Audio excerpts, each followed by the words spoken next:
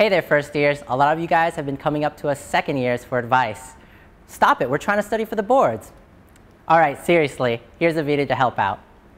If you were to go back in time and talk to yourself, what would you do differently in the beginning of second year?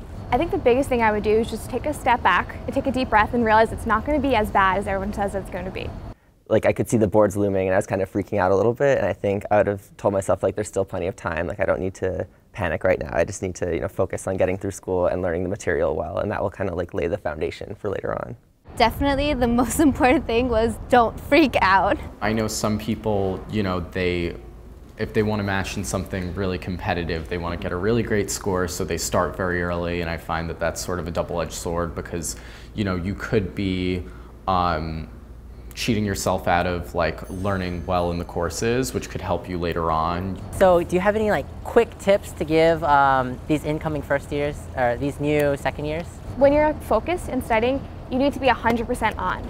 And that way you can actually take your breaks and relax on your off periods. What do you do to be 100% on when you want to study? So there's this really great program for Macs called Self-Control. Basically, it turns off my internet for a block of time, and I literally cannot do anything on the internet. Turn off your internet?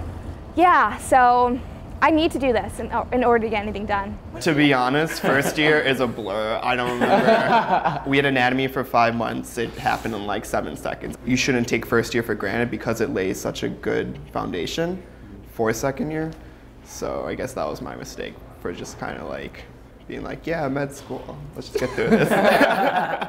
Try everything and then find out what works for you, because I found that the #1 thing that stresses me or anybody else out is finding out that somebody else is doing something that you're not, and you're all should I be doing that? Why am I not doing that? And then you end up figuring out that the reason you weren't doing that is because it's not right for your learning style. What do you do to de-stress? Do you get stressed? I'm a pretty happy person, but everyone gets stressed. Of course. It's once every other month I have a mini meltdown, I like to call them, where I'm I'm never gonna catch up. Everyone knows everything and I don't know anything. But then I'm fine. Uh-huh. Because, just like that? Yes, because sometimes you just need that moment where you're rock bottom, and then you work your way back up from there. So something I like to call digitalis overdose, where you can't fully contract, you can't relax. I mean, I've been there probably a dozen times throughout each year. Is there any time you ever feel like you just get burnt out? Get burnt out? Like you're all done? The time. First year, I think right after anatomy, I was so burnt out that I would go to the mandatory stuff, but for the most part, I would wake up and then I just watched all 5 seasons of The Wire in a week and a half, which is kind of embarrassing because it's a lot of episodes and they're each an hour long. But I would just turn on the next one after another. Yeah, after that happened, I was wow, this is really unhealthy. Yeah. I was a lot more cognizant about my stress levels after that. I signed up for the Taekwondo club that's really? At school here. Yeah, and it's really fun. It really gets me going, and it helps me to sort of channel my stress on the punching bag, of course. Yeah, not on me. Not on people. My roommate Xiao, she's been super great. She when I go crazy, we dance.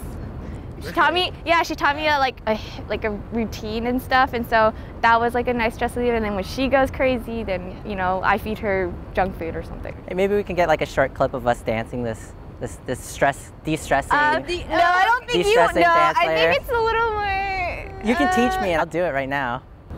I'm so embarrassed. So to do this dance, you sway your hips to the right. Okay, like this. So 1, 2, 3, 4. Stand up.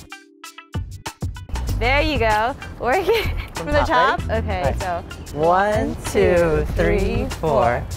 5. Okay. Perfect. Don't forget the circle. Oh yeah. Yeah. Woo! Woo! I feel great. You feel great? Feel great. So these panic moments. Tell me more about these panic moments. I'm not good enough. I'm not smart enough. I'm never gonna know all of it. What do you tell yourself to counteract those feelings? For I'm not good enough, you call your parents, who always are gonna say you're the best. If not your parents, a sibling, a significant other, whoever, you just call them and they tell you that you're amazing. And it's ego boosting, but you almost need that.